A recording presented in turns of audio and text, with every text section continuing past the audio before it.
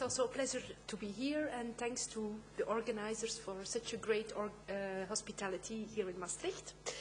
The title of the paper is Regulating the European Market for Contract Law, Harmonization or Standardization. So I would like to make a claim for standardization of contract laws throughout Europe rather than harmonization of these laws. I'm writing this together with my colleague Mitja Kovac from Ljubljana, Slovenia University.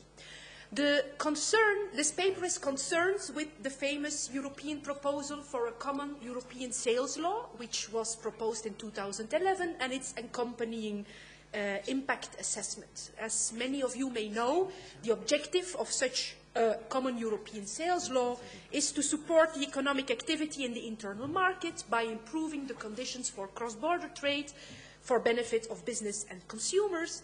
The improvement should be achieved by reducing the barriers caused by differences in contract law between member states. This is what is stated in this common European sales law, why we need it. The problem, so that the proposal wants to address, is this high legal information cost caused by legal diversity. So simply, every member state has its own private law, including sales law, contract law, tort law. So if everybody has its own legal system, then to do business in another country causes people to incur high legal information costs. You have to learn about the legal systems of other countries, and that can be costly. So the solution for this high legal information cost, which exists in a market for legal contract laws in Europe, would be the establishment of a uniform and optional, a common sales law, which can be used everywhere. So what we do we take that as a starting point, and we look at the proposal and the impact assessment and the options chosen, well, the option chosen, and also how they justify the need for intervention. But we change two aspects of the EU's regulatory approach, and we will come to different conclusions about why EU action is needed and about the most appropriate regulatory instrument. So we come to a different conclusion than what is done based on the impact assessment. So our paper is not about the substantive content of this the sales law, but it is really about every member state has its own sales law. Why should Europe take action in this field? What is the justification? And if it takes action, what kind of action is necessary? I will already give a summary of our conclusions. We say, well, it is appropriate to take action in the field of the market for contract law, but the reason for it is because there are market failures. And what should EU action do? It should impose information duties on the national lawmakers to describe their legal systems in detail, and they should, well, in our view, provide a European standard code. What is a European standard code? Well, it would be, and you don't have to start with the whole civil code in the beginning. You could start with a small field, like the European Standard Sales Code, which would be a code containing rules which apply throughout the whole of Europe, unless a member state says, look, we do not use this rule, we deviate from the standard, but that would be the deviation from the standard. If a country does nothing, then we simply have the standard applied, but you can deviate if you want. So that would be our solution. Now, to come to that conclusion, let me skip a bit.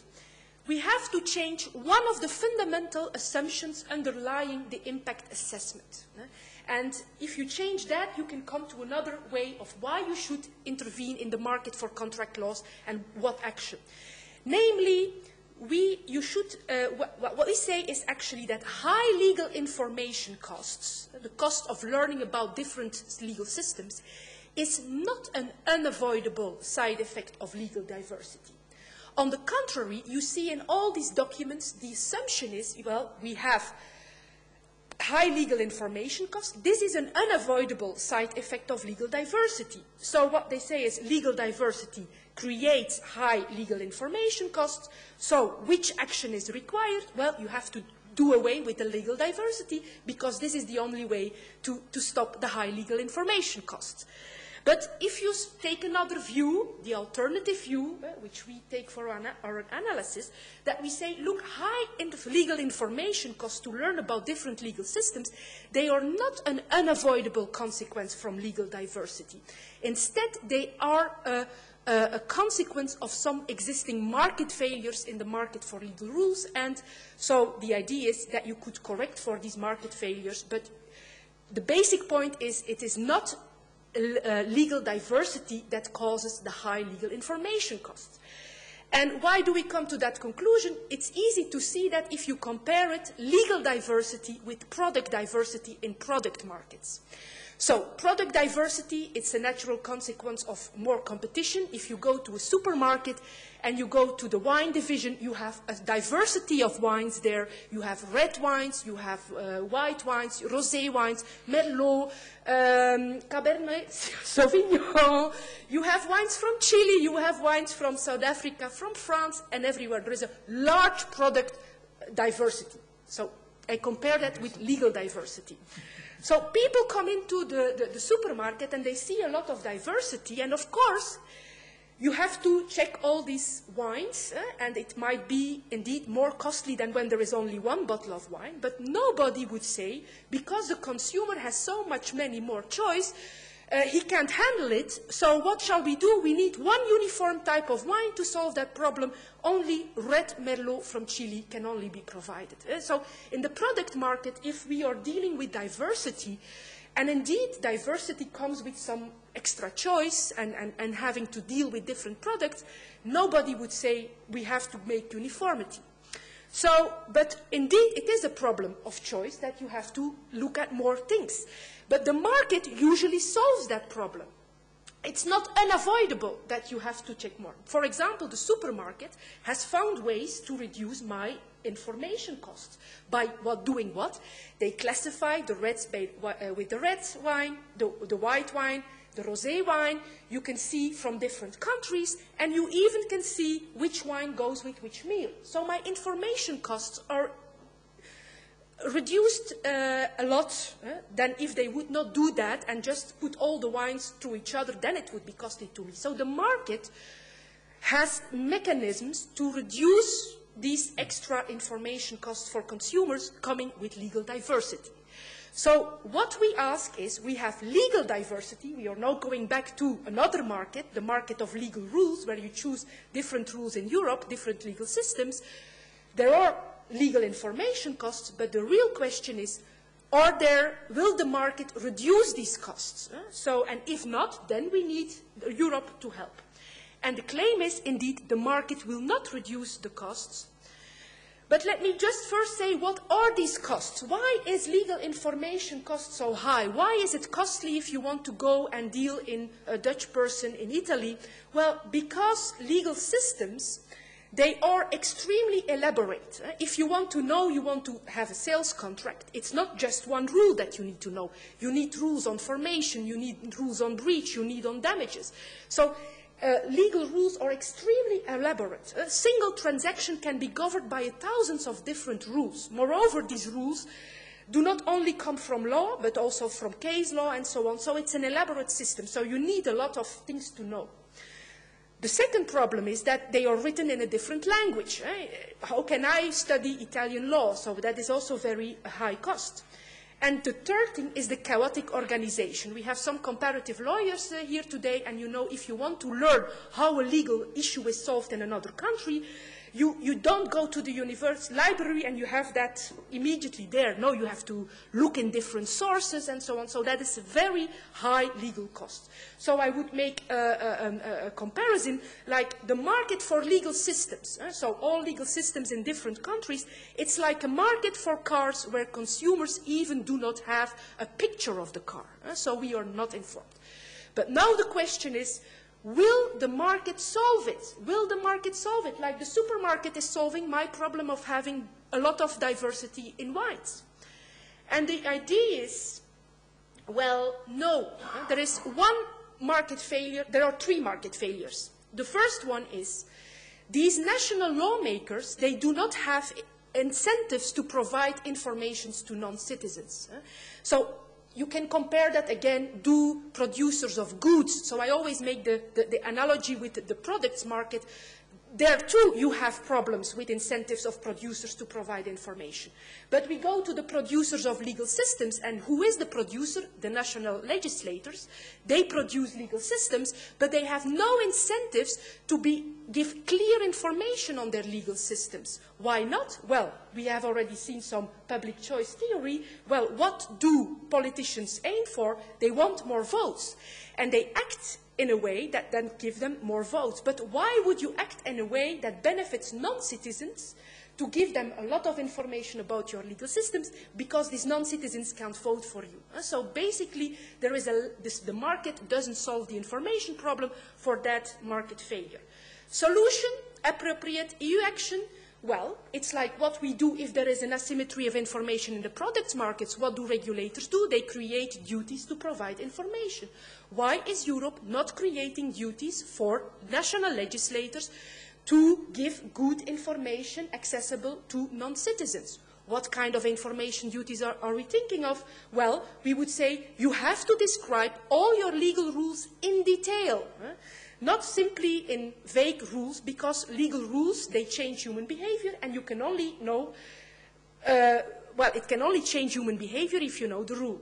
You have to do it in English, so it must be available in English, and it must be available in electronic form. This is already a way you can reduce information costs for consumers.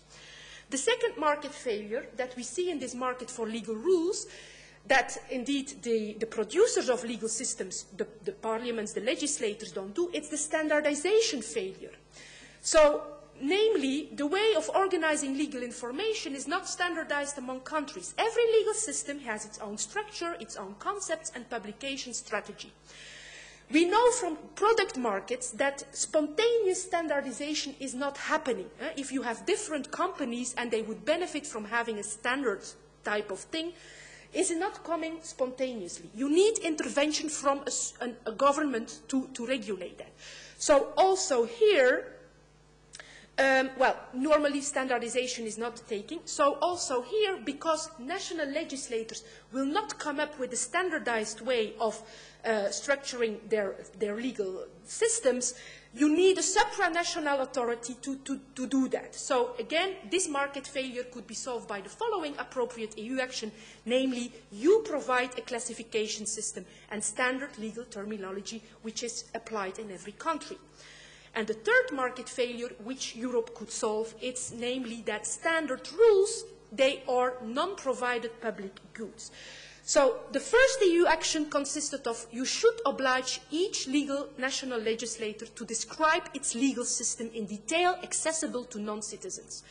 But that would require an enormous investment. Every national country would have to start writing down in detail its system.